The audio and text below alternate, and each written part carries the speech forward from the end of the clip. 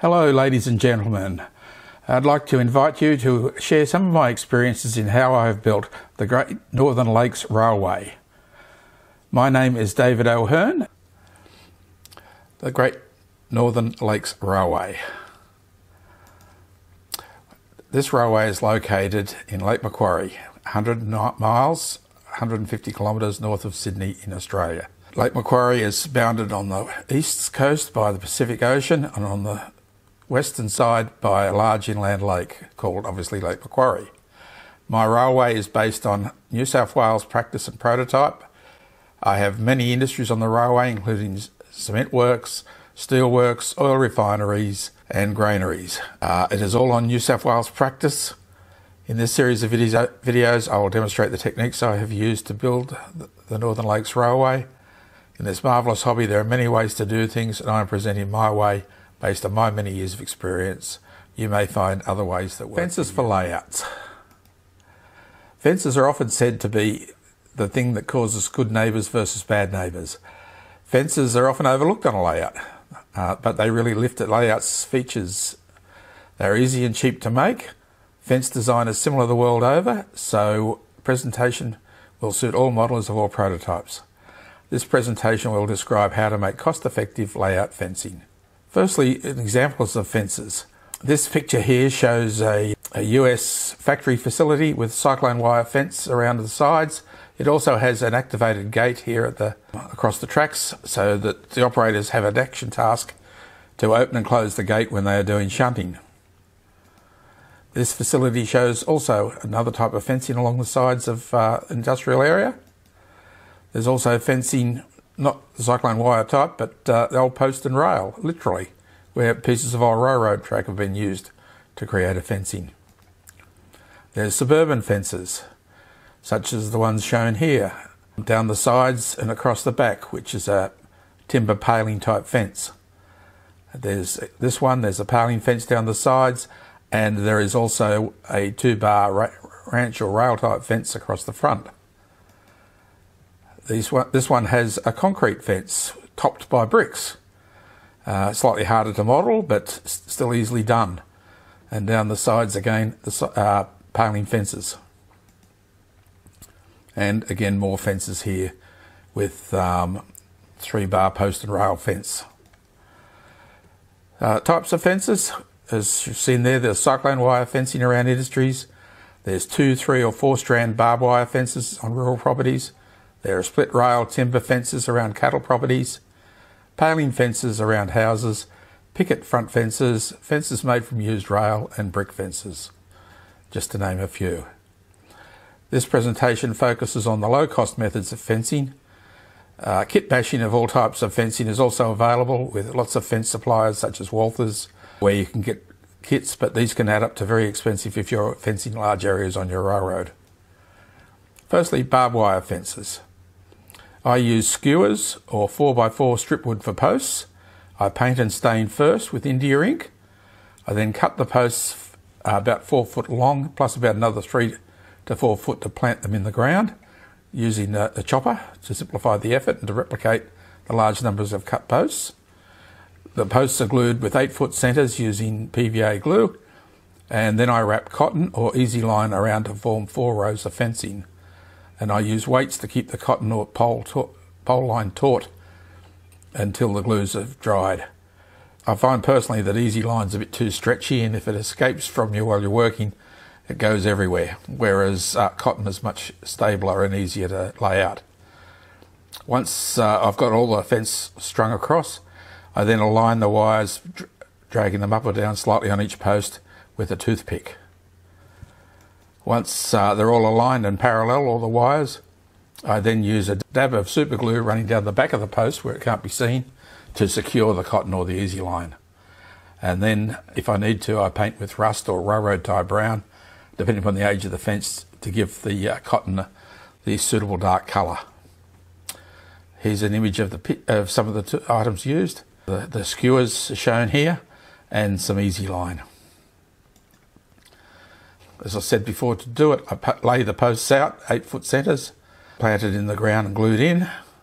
I then string the string all the way around, and I use self-locking tweezers or hemostats and other devices to weight the strings till I get them all right and level. You can see here I've used some clothespins to also hold the lines tight, and then I glue them in. Here's an image of a rural fence. In this case they've used star picket type intermediate posts between each of the timber posts. This can also be done on the layout using a bit of piano wire. I personally have not done it because the piano wire can be a bit of a risk as you drag your arm across the layout.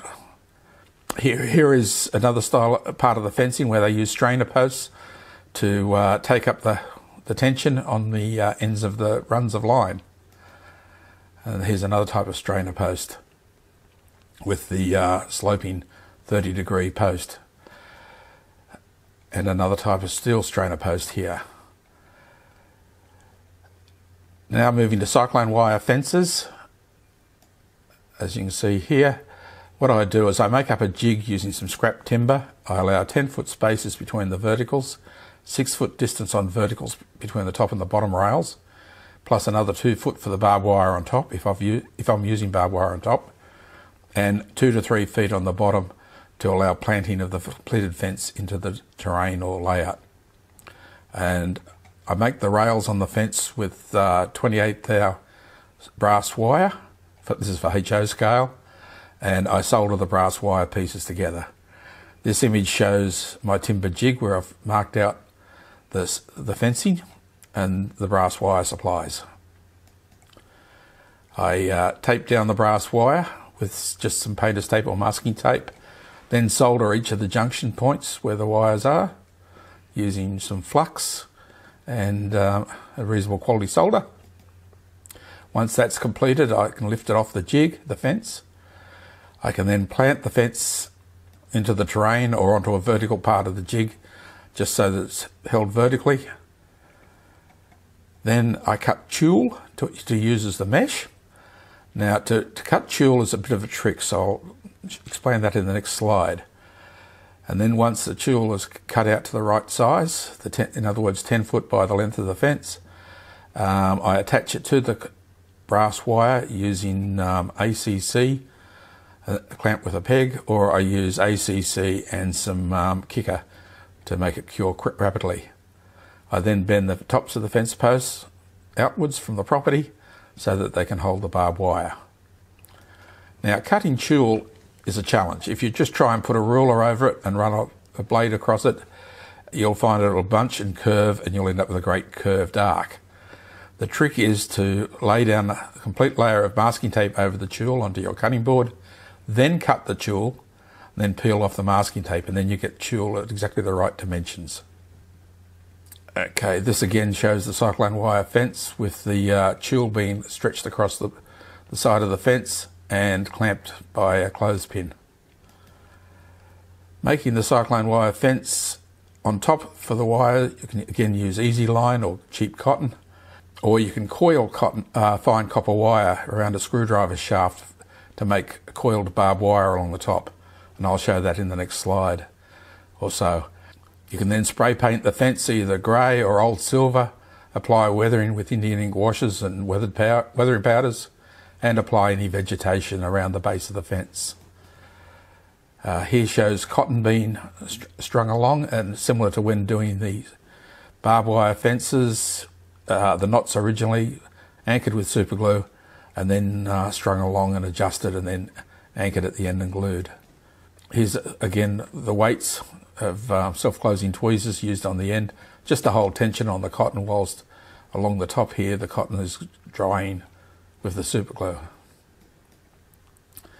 Making the coiled barbed wire fence on the top like razor wire, you just rotate very fine brass wire, or copper wire rather, around the shaft of the screwdriver, many coils, and then you pull it off and just gently tease it out, and you end up with this effect. A bit hard to see, but along here the wire is coiled along the top of the fence and sat across each of those little 2-foot extensions and super glued on. Just to show that there are different variations in fencing, and you can do whatever you like on your layouts. This fence shows no bottom or top railing, so they've just used the verticals and strung the the material across the sides and put the barbed wire on top. So you could do that on your layouts if you wished to cut out some of the soldering work. This one, the New South Wales Railways don't put the barbed wire on top. They just have the 6 foot high wire fencing running all the way along. So they just cut off smooth at the top. Here's another example of it. And in this case, they've used organza instead of tulle. Organza gives a square cut pattern, which looks a bit thicker and denser than the tulle. Tulle gives that hexagonal cut. Here is some rail fence that's been just soldered from bits of scrap off-cut rail and then heavily weathered with rust and rust powders. The rail fences, again, quick and easy to make. Just off-cuts of old rail. After you've laid your track, you solder it up using a jig. And why do you use a jig? Because it gets too bloody hot to hold it if you're soldering it. And then you, as I said, paint it a rust colour, plant it and put some weathering powders on it. Here's the jig I made, which is just using some track pins to hold the rail in place for the soldering process, where it's then soldered down. Another type of fence, post and rail, very simple. It's just drive the posts in to your layout and then place the horizontal rails and then paint it. Here's another type of fence, much more difficult but common in the modern era, where there are vertical pickets on a 6 foot high fence with the spikes at the top. It's a neater way for modern industries to not look so industrial. So, to summarise, there are challenges in building anything, but there are none really when you get into building a fence. It's quite easy. And you can do your dioramas on the workbench to make them much easier to work on, then place them on the layout if you have that opportunity. If you don't, well, do a bit of bending and stretching, but the fences still make the layout great. Some of the tools I've used, the chopper is essential for cutting out all those little vertical posts, timber posts and such like. Supplies, Easy Line, I get from the local hobby shop for me. Cheap cotton I get from Spotlight, which is a haberdashery chain in Australia. Tulle and organza again from Spotlight, the haberdashery suppliers. Skewers from our local grocery supermarkets, which are Coles and Woolworths.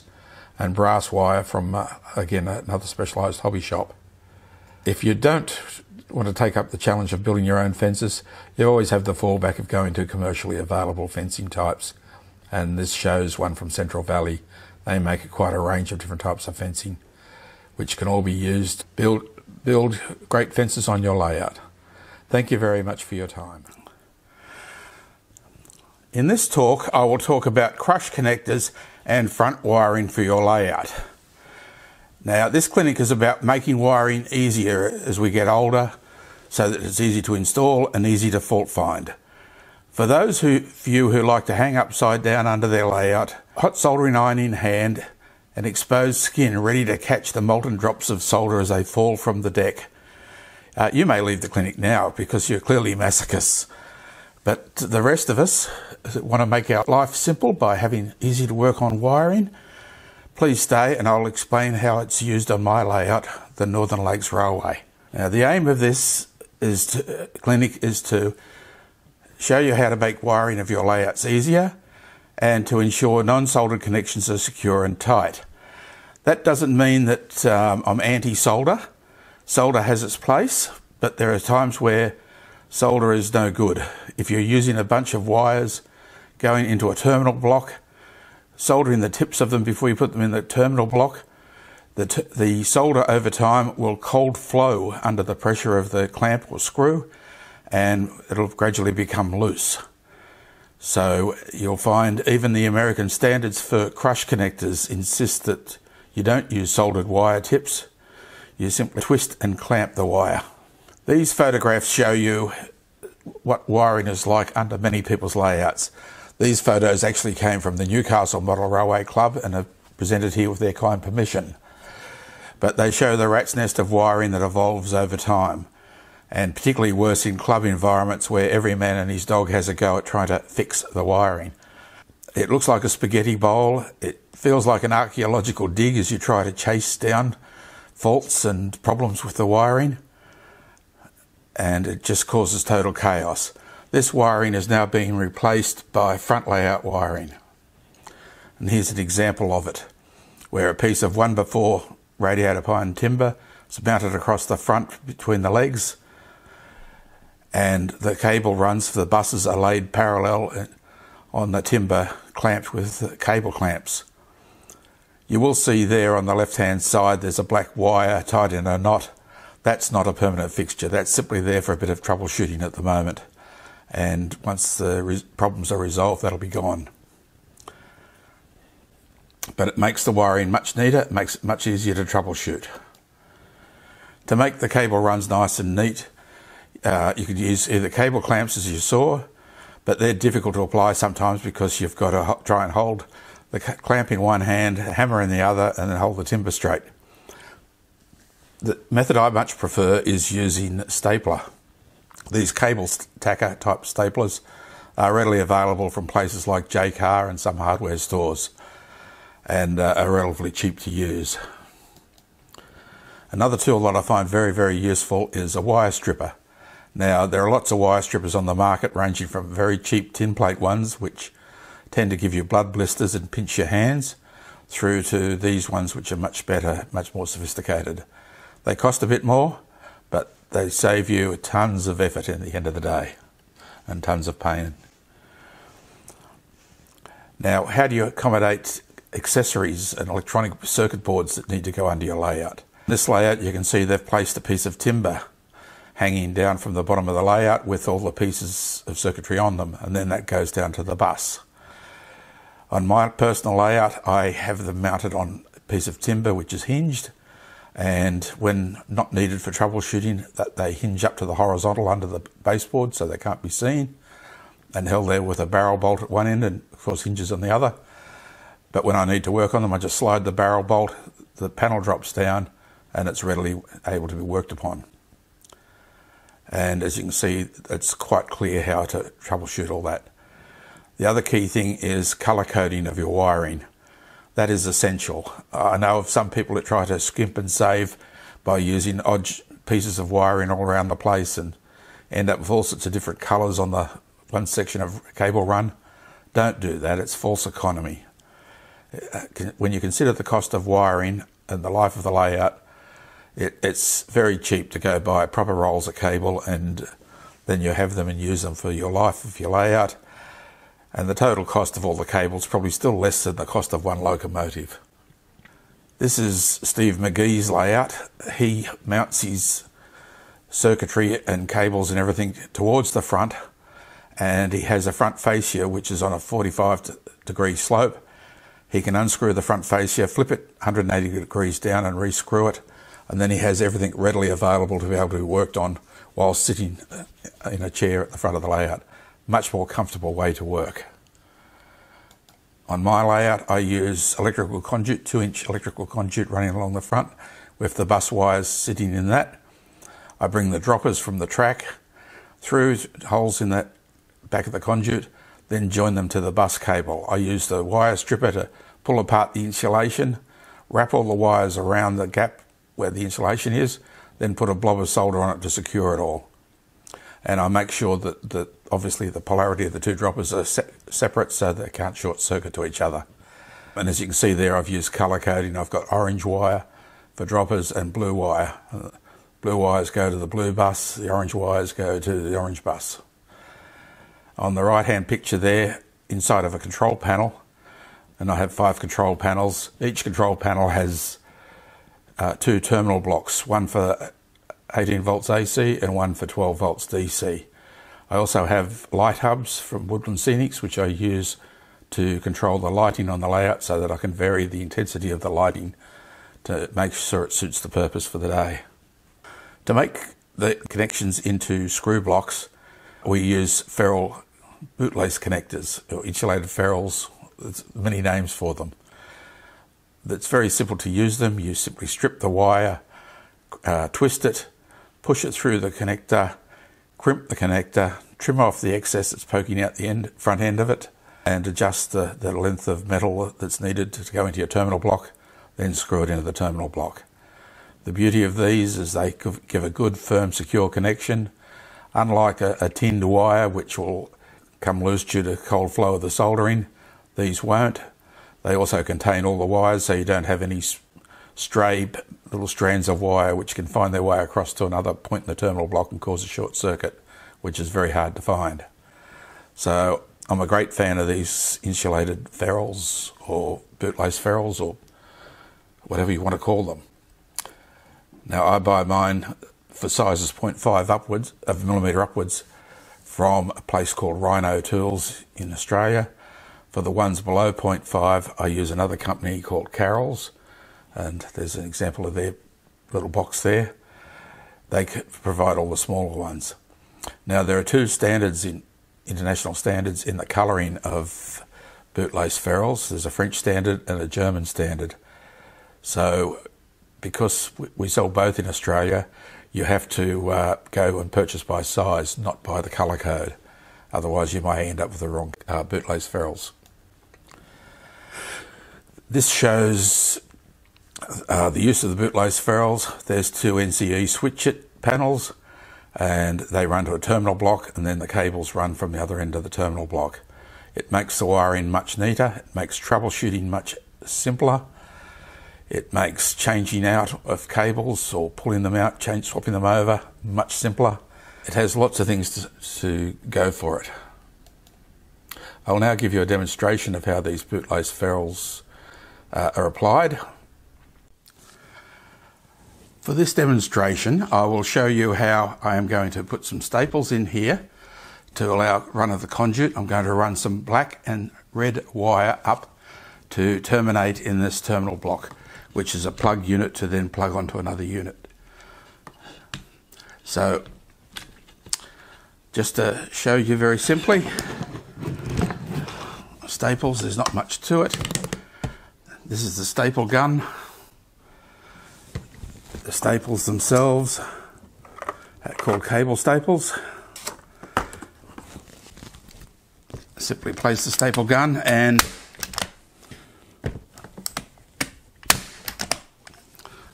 staple away to provide the support for the cables. Then I take the black and the red wire that I'm choosing to use.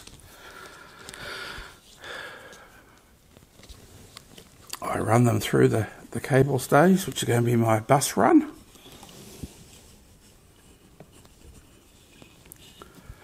I then strip the wires using my stripper.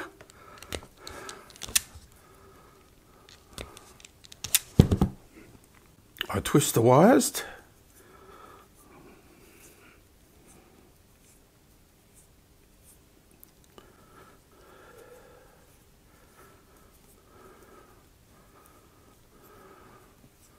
Notice I have stripped quite a distance of wire.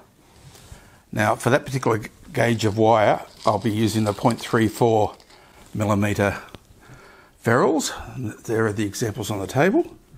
So I pick one up, I feed the twisted wire through it.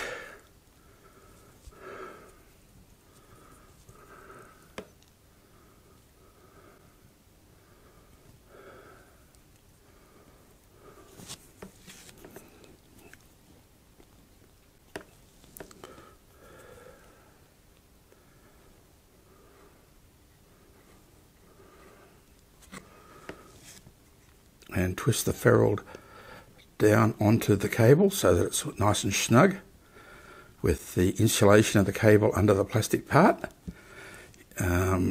You'll notice that part of the stripped wire extends out the end of the ferrule. That's quite okay. I then take the crimper, insert it in and crimp.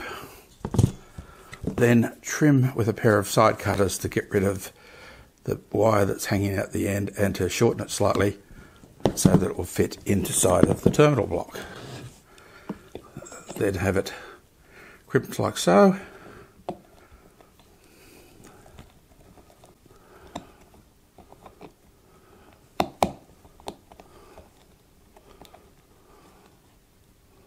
insert it in the terminal block.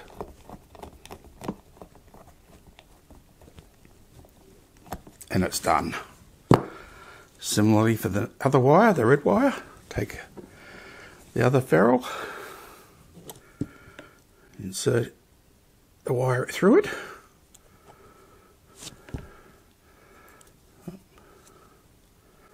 pulling it down, again the insulation down over the ferrule part down over the insulation, the plastic part of the ferrule, crimp it, trim it to the appropriate length, and then insert it in the terminal block.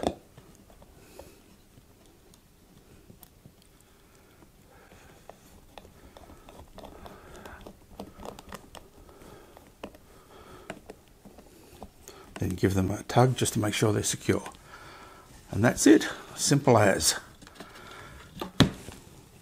And it makes all your wiring nice and neat at the end of the day. And then concluding the demonstration, I just want to summarise by saying that what we've presented here is only one method of wiring a layout. Everyone has their own levels and systems and ways of doing things, but the front wiring system, joined by bootlace connectors, does make life easy and, dare I say it, enjoyable when you're doing your wiring. I don't advocate totally stripping out and redoing your wiring if you have an established layout, but if you're about to do new work on your layout or add extra wiring, think about going towards front wiring and using bootlace connectors wherever you have terminal blocks. And just to summarise some of the referencing material, the crimpers, ferrule kits I get from Rhino Tools, as I said, and their website's there. Small size insulated ferrules, the 25mm and 0.35mm, come from Carroll's, and the staple gun comes from Jaycar. And there's some rough idea of pricing of the Jaycar items in Australian dollars. Thank you. Hello, this clinic is about making roads. There's many ways to make roads, and they're all good, valid ways. A quick YouTube search or Google search will quickly provide you with many of those methods. This presentation will show you the pros and cons, in my opinion, of these techniques and the method that I use and prefer best in doing my roads. First method that's commonly used is the plaster approach.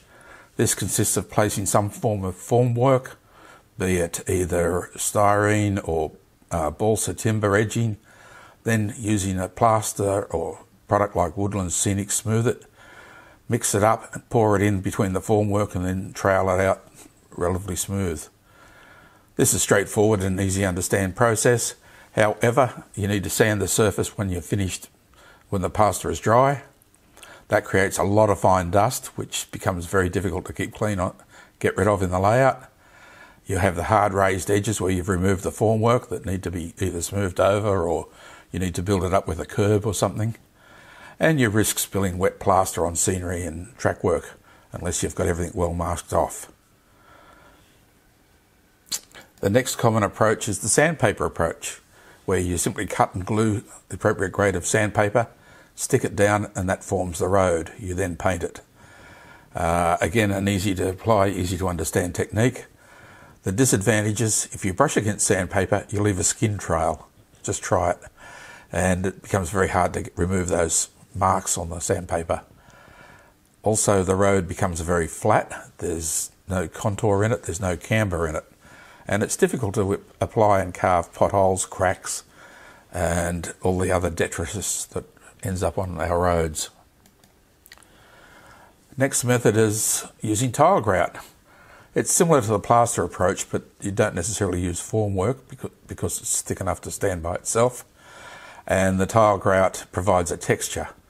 So it gives some sort of a three-dimensional approach to the road material. Its advantages, it's quick and easy to apply, and as I say, it provides a good texture.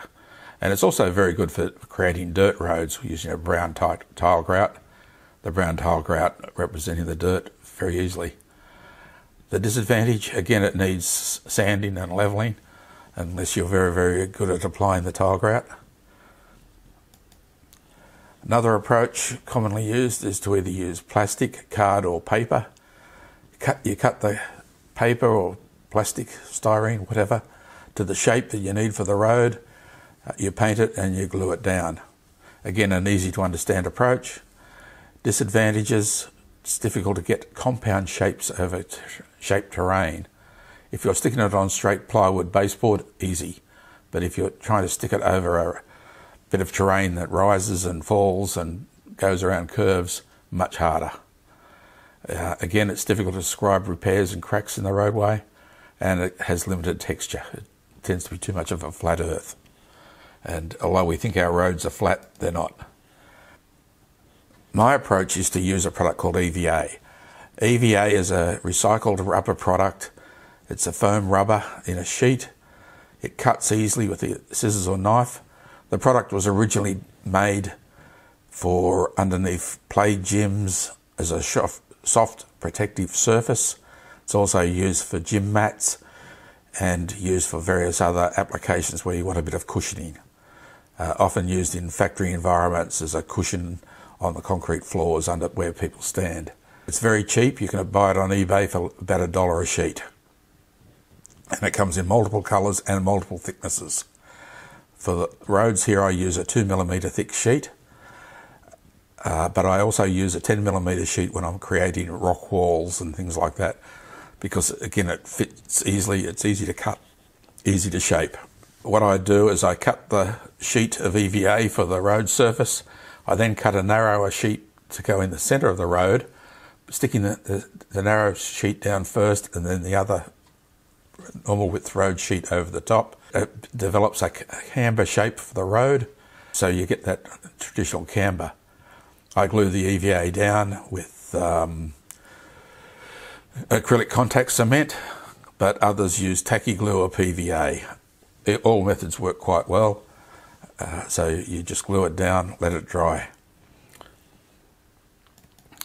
I'll now break to a demonstration of my step one. Step one of building my roadway. In this particular example, I'm building a sloped roadway with a bend in it. So step one, I've got the underlying base for the roadway. This is a sheet of EVA. I place it on the EVA and mark it out with a pencil. Nothing overly complex about that. I now want to build a gutter on the inside of the roadway. It's going to be in O scale, and I'm printing the gutters in with a 3D printer. This is an example of one piece of the gutter, and it will sit like that on the side of the road. Using my scale rule, that tells me for HO scale on the side it would be 2 foot. So I will cut a 2 foot allowance or perimeter around the inside of this EVA sheet.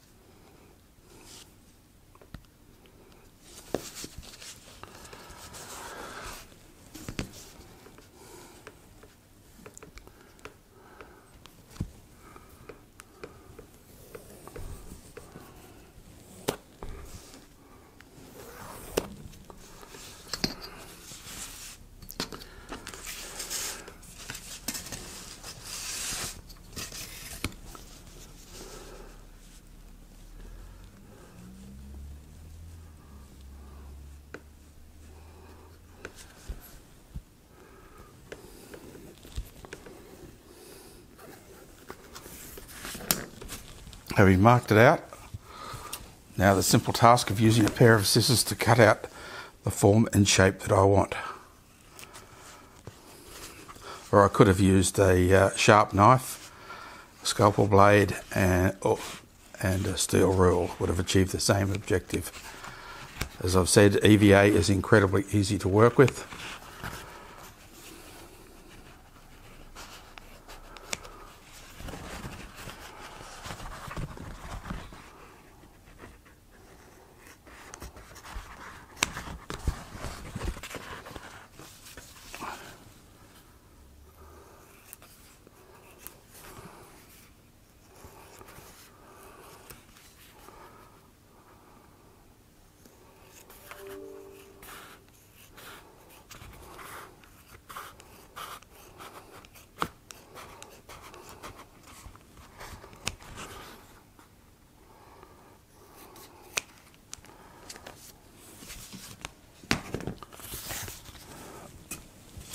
So there's the piece that will go on the roadway.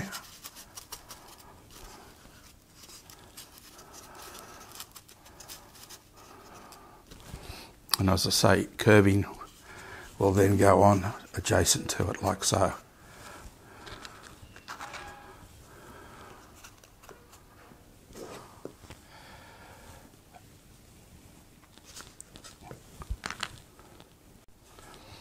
I will now mark out the smaller centrepiece which will provide the camber of the road, and I'm going to make that the original piece. If I measure in HO scale, is 17 foot across there, so I'm going to make the small camber piece in the middle 6 foot.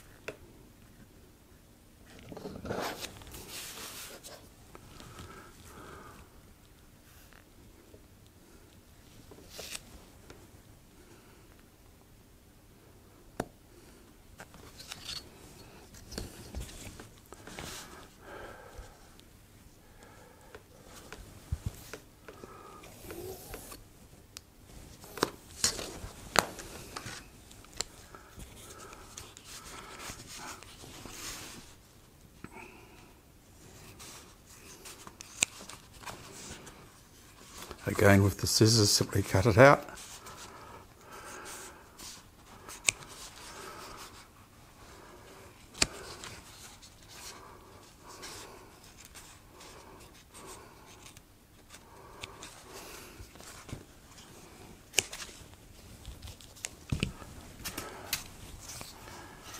Put it here.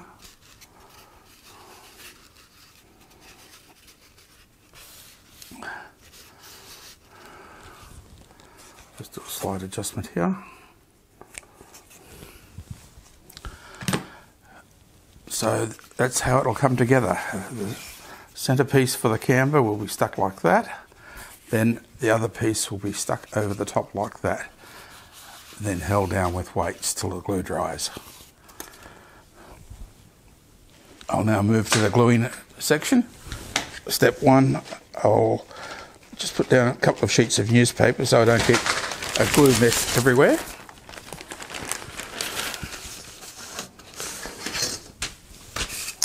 And as I've said before, I use quick grip acrylic as shown by the packet.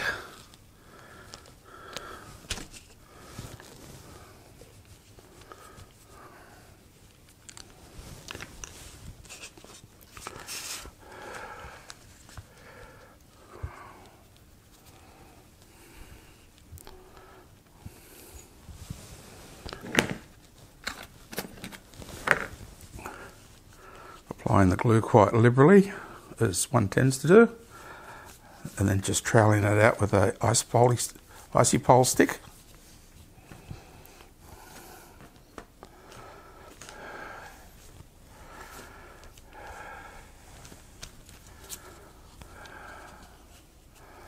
I'll then place it in its position.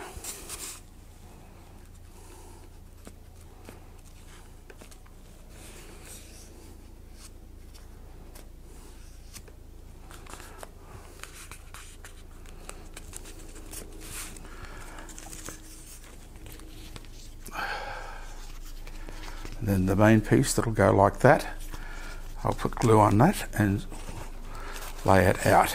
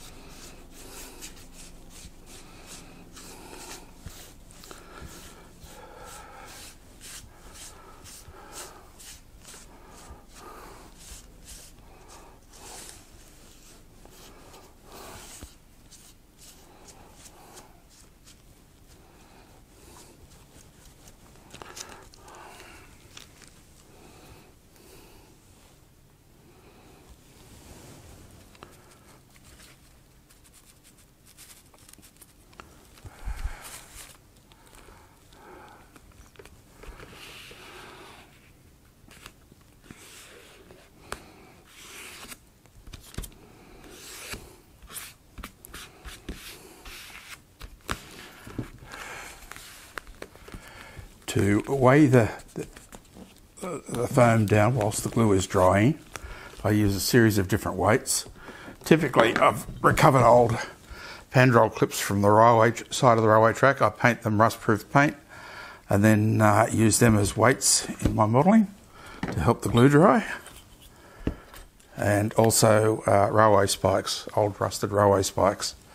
Clean them up and put them on the layout for holding items down whilst glue is drying.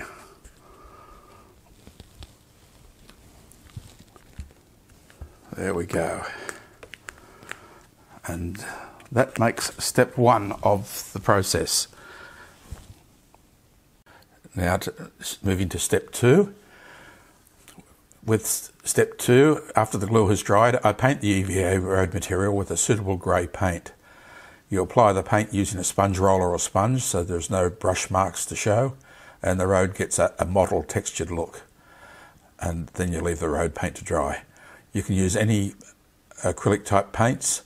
I am currently using Knox asphalt coloured paint, but you could easily mix up suitable grey and white and black with a tinge of brown to lay down for your road surface. I'll show you this now in another demonstration, painting the road surface. As I said, I'm using the Knox asphalt product. Just give it a bit of a shake. Pour some of it out into this whole tray that I have.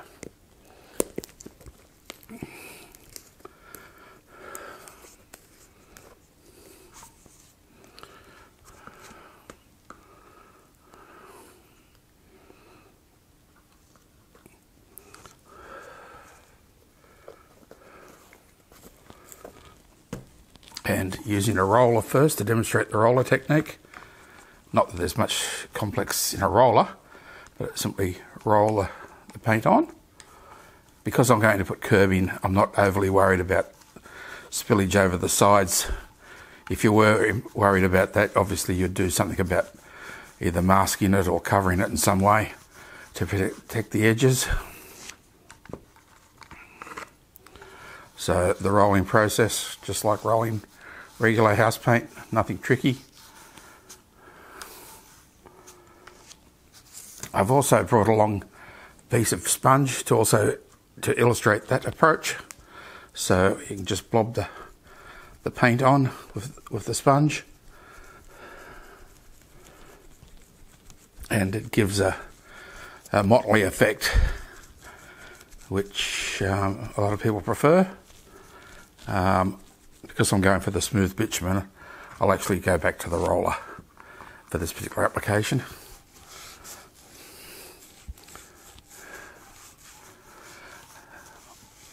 Now we'll set and let that dry well, good and proper, the paint. It doesn't take long to dry, but I want it good and dry for the next stage where we start to do some line markings and things. So that's it for stage or step 2. Step 3 of my approach, this is applying the road markings. There are many ways again to apply road markings. My method is to use a stencil with a stiff ruler and a product called Staedtler Glasochrome pencil, which is basically what in the old days used to be called a Chinograph pencil. In my long lifetime ago, I used to use Chinograph pencils all the time to update status boards, to record radio frequencies on windshields of aircraft and other various uses.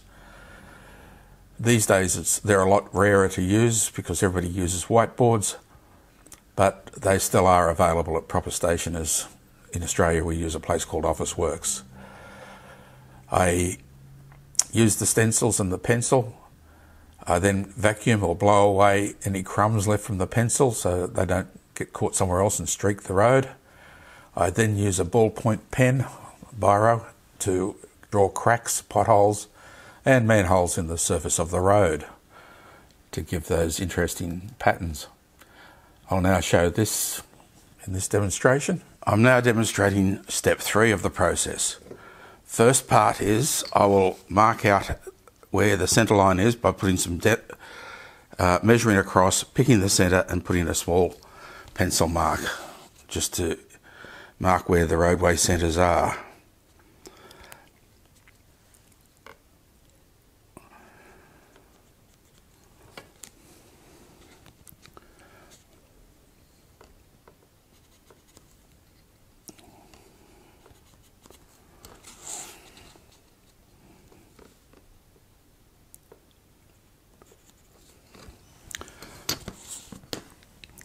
Then I take the magic pencils that I like to use, the Chinograph type pencils.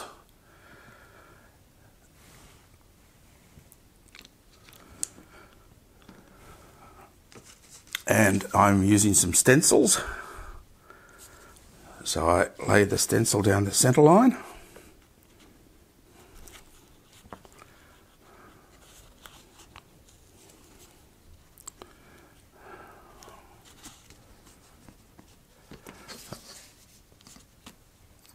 I also, as well as the centre line marking, put down edge markings because modern roads we have the edges delineated so that they can be tracked and seen by cars that have lane diverging technology.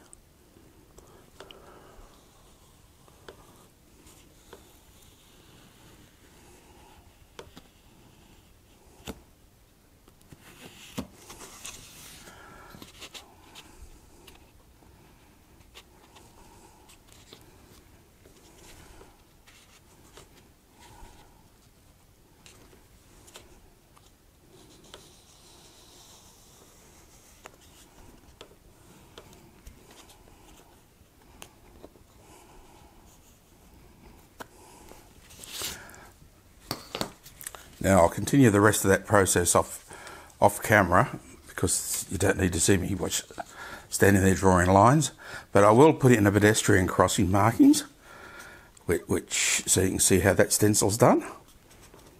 I should also preface and say that in Australia all the road markings these days are white. Prior to the 1970s we did use some yellow road markings, but they've now all been removed and replaced by white markings. But if you use yellow, and you can use yellow for private property like supermarket car parks and such like, the yellow pencils are available just as easily as the white pencils. So there's the level crossing done, and this road at the end will actually turn left. So I'll just put a lane marking on the roadway for that.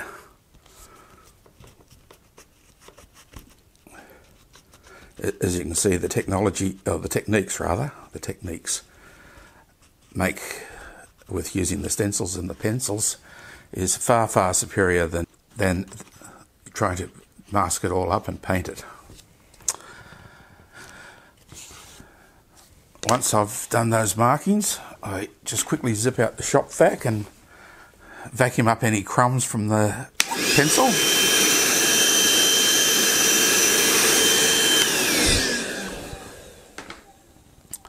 Then I start making any other road markings, like one can make little cracks.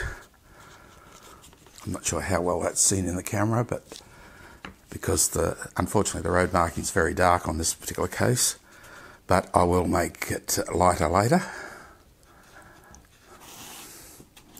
Just put some random squiggly cracks, and I'll also put a couple of small manholes just using a template stencil and just colour it in.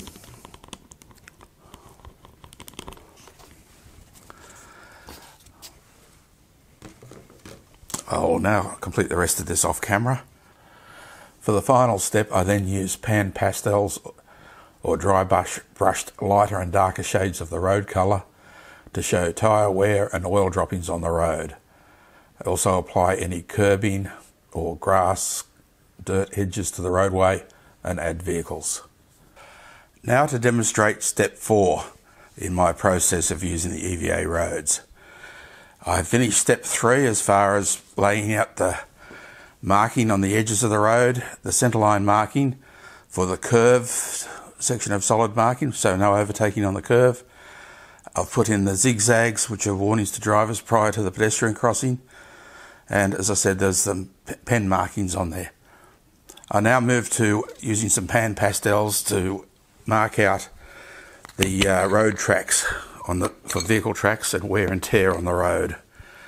I use sometimes a paintbrush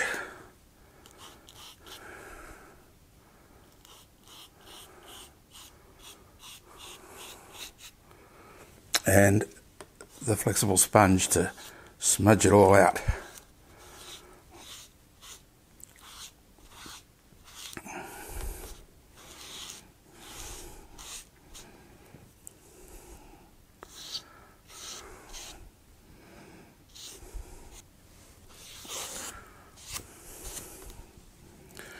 After putting on the roadway material like that for where the vehicle tracks are, I'll then put some dirty stains down the middle of the track for where oil spills have occurred on the road.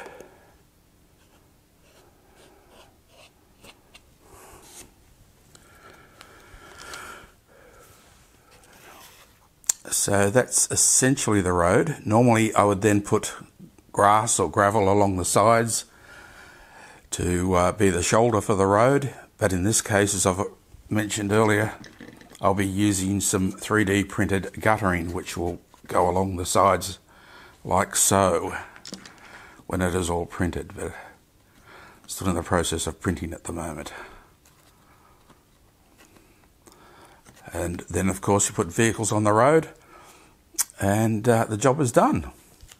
Back on the methods of road marking, as I said, there are many ways of doing it. A common way is to mask and then spray paint or airbrush the paint or dab paint between the masking tape to show the road markings. Unfortunately, the disadvantage of this is the paint bleeds under the markings and it requires lots of masking work to get it right. The second method, which is commonly used, is to use a paint pen against a ruler or stencil. Paint can still bleed and it's difficult to keep all lines the correct width because as you're pressing the paint pen going along, the flow is not consistent and you'll end up with a thin piece of line and a wider piece of line. But commonly used approach, Woodland Scenic sell lots of good paint pens and there are good videos on how to use that. Another method is to use line charting tape or chart lining tape. This is getting hard to get because nobody uses big charts on walls as much as they used to. It's also difficult, depending upon the thickness of the width of the lining tape, to bend it around corners and curves. So you end up with a challenge there. So hence why I fell to the Staedtler pencil approach. It keeps the correct size on the lines, it doesn't bleed, It's easy to control. Disadvantage is sometimes the pencil breaks up a little bit, but that's okay because that makes it look like slightly worn lines on the road. So it helps with the weathering approach, so to speak. Now for the materials, I talked about EVA foam. EVA's technical name is ethylene vinyl acetate, and it's a copolymer of ethylene and vinyl acetate, if people know what that means. Basically, it's just a handy little modelling material, very easy to use, very cheap to get hold of. As I say, the thicker stuff I use for building structures, for rock walls and such like, the thinner stuff for road surfaces, concrete surfaces and so on. The road paint I'm using at the moment is that Knock Asphalt, and there's a part number there. The stencils, I'm using Knock Street Starter stencils, but I will be making other stencils of my own for other markings that I need, simply by downloading a picture from the internet, tweaking it a bit and then cutting it out. And these are the pencils, which, as I say, I get from the local office supply place. Some examples of well-detailed roads using the EVA. This one shows how they've coloured in different sections, put in shading, used pastels, and jagged the edge a bit where the road surface is near the stop sign. This gives a very realistic and effective road surface. This one, the person who did this has done quite a bit of work. They have EVA for the platform surface, they have EVA for the road and also for the car park area. For the car park and road area, they've created the cobblestones by painstakingly marking out the cobblestone pattern using ballpoint pens on the foam. They've also used the foam in the vertical, as the front of the car park area, as a vertical wall there. Again, it comes up very, very effectively. This one is also used the foam for the concrete footpath, for the car sales interior and for the roadway. Very simply applied, but very effective.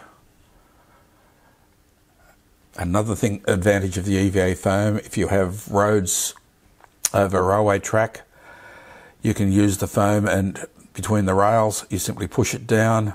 I use double-sided tape to hold it down so that it won't jump up again, but can still be removed if I need to.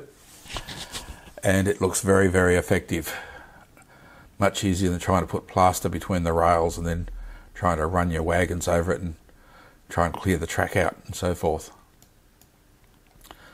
So, back to the features of EVA. It's excellent for concrete roads and sidewalks. Best ever again is between the tracks. Just cut and push it down. Even pre-RP25 wheels work well. Marking the EVA, as I've said a couple of times, it's as easy as using a ballpoint pen. Just draw your lines, put your squiggles in for cracks, and it comes up quite lovely. Painting, it takes all sorts of different paint. For the road surfaces, you can see the bitumen side, and you can see the concrete side, it's all EVA. And then the road markings are put on top. And just before I go, I'll acknowledge the wealth of work that's been done by others. In particular, Kathy Milat has an inspirational video on how to make tarmac roads, which uses the EVA technique. It's just that when it comes to the road markings, she uses paint, whereas I go to the pencils.